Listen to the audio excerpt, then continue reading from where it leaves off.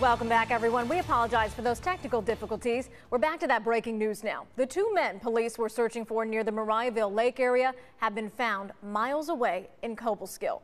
So the Schenectady County Sheriff's Office tells us the men were found safe moments ago at a Walmart in town there. If you're just tuning in, the search for Malachi Williams and Ryan Williams had been going on all morning. They had been missing since at least 10 last night.